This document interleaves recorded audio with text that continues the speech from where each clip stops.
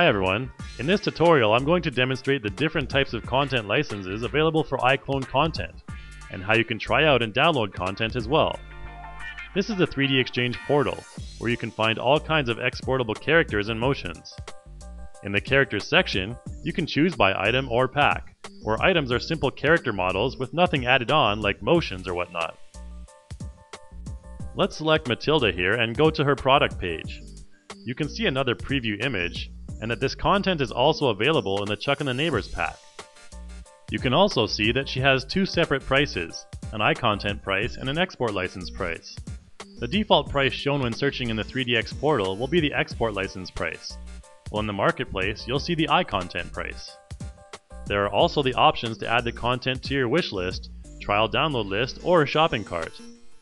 Let's add Matilda to the trial download list first to see what the character looks like in iClone.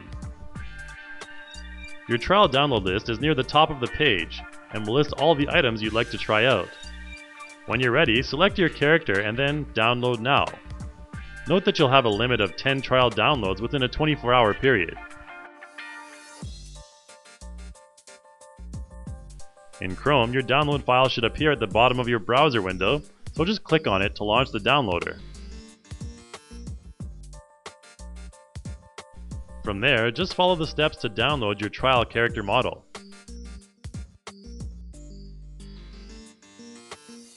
Once the download is finished, make note of the location of your file in iClone. So, now in iClone, I'll scroll down in the Actors section to find my newly downloaded Matilda.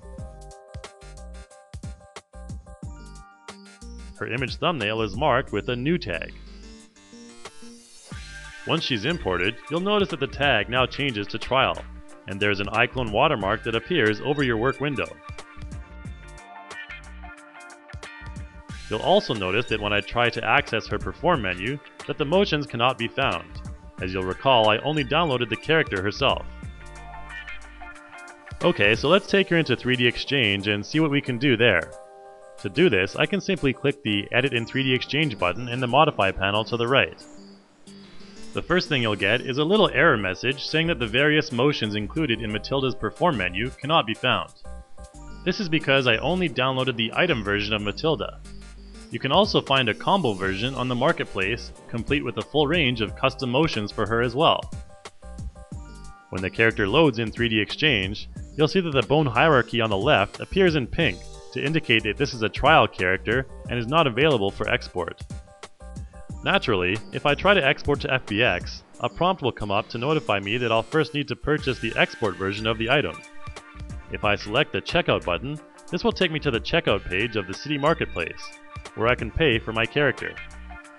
You'll see in the drop-down menu that I have the choice to choose from an export license or iContent license. We'll get to export license later, and go for the cheaper iContent alternative for now.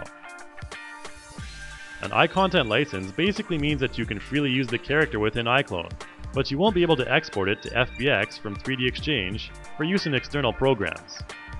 If you want to be able to export content into FBX or BVH for use in other programs, you'll need to purchase the export license.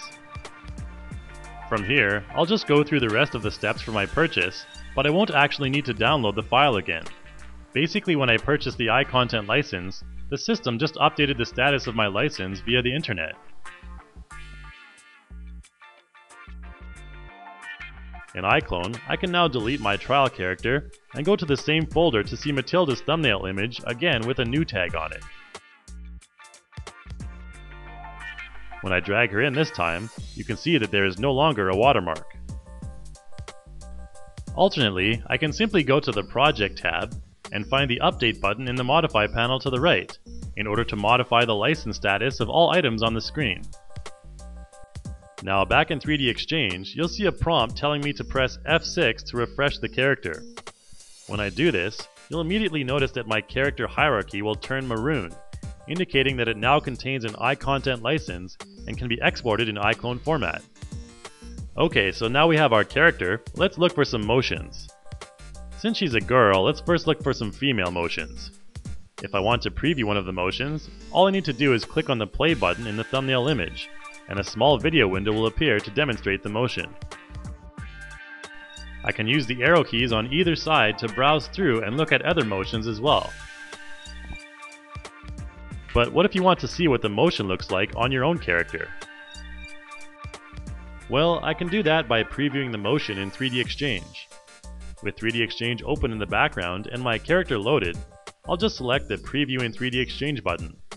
This will give me another file in my Chrome window that I can click to activate the downloader. Once the preview motion is finished downloading, it will load in 3D Exchange and appear as a pink trial motion in the motion library, and immediately apply to the character. Now I can see what the motion will look like on my character. Nice and feminine. Let's try it again, this time with a tougher motion. I'm going to check out the boxing motions in the Mixamo section. This getting ready motion seems pretty tough. Let's see right away what it looks like on my character by previewing again in 3D Exchange. I'll run through the same procedure to download the file, and it will load up in 3D Exchange once it's finished downloading. So there you go. Now we can make Matilda look a bit tougher. Alright, so now I'm going to upgrade my motions so that I can actually use them in iClone and export them. To do this, I'll just go up to the Buy Export License button on the bar above my work window.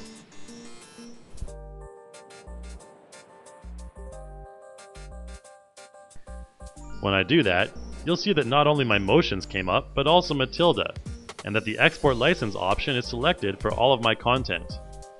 In the case of Matilda, however, the original price of my iContent version of Matilda will later be deducted from the total I see here. I'll also put one of my motions as iContent to see what happens later when I try to export. Here in the next step, you can see that the sum of 1000 DA points, or the original price of the iContent version of Matilda, is deducted from the total. After that, just follow the steps like you did previously to update the content. Okay, now after I refresh in 3D Exchange, my boxing motion is still in maroon, indicating it is iContent, while the Matilda character and the stretch motion are black, indicating they contain a full export license.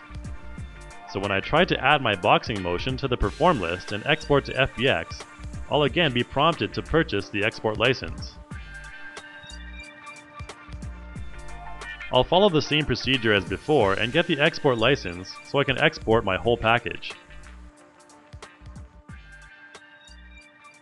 This time when I refresh in 3D Exchange, both motions will be black, indicating they're ready for export. What I want to do next is simply click the Export to FBX button at the top, and then set my export options, such as whether or not I want the motions to be embedded into the character or converted as separate FBX files. I'll just export everything as a single FBX, name my character, and press OK.